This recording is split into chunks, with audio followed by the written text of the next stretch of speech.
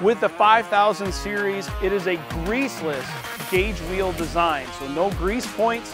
We're utilizing fiber bushings inside of this gauge wheel arm.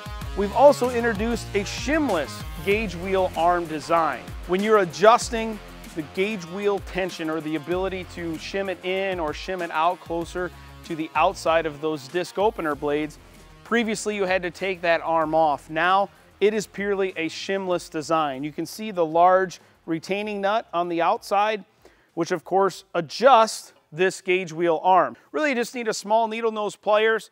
There's a double spiral clip in here that we can really rotate, pull it out.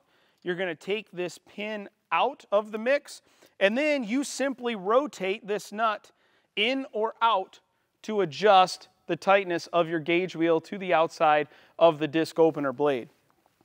The beauty of the design, both this gauge wheel shaft is larger in diameter, so it gives us more surface area for longer wear life, well over double the wear life of the current gauge wheel arm without the need to grease it.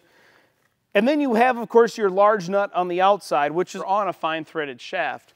The beauty of that fine thread and the flats that are on this nut is when you turn it one flat, it's approximately the thickness of a shim that you would adjust in or out. As we take this gauge wheel arm off, you simply rotate this nut.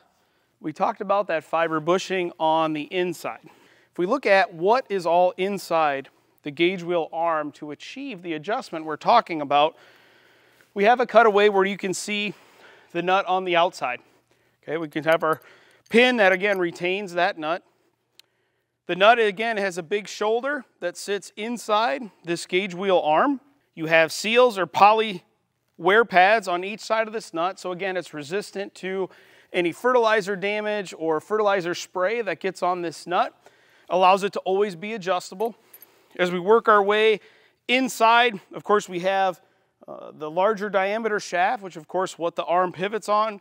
We then have a seal, the fiber bushing, and then another seal to help keep dirt, debris, etc. out of the mix. So again, this is our gauge wheel shaft. This is retained inside the row unit itself. It's a threaded shaft, so it threads into, again, the cast iron 5000 series row unit. Of course, over time, you get tens of thousands of acres on that row unit, and you need to replace the bushing.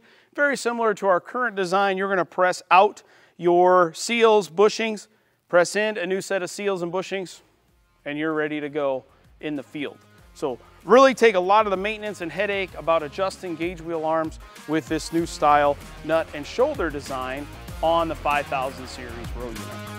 For more information, visit kidsey.com or be sure and check out your local Kinsey dealer.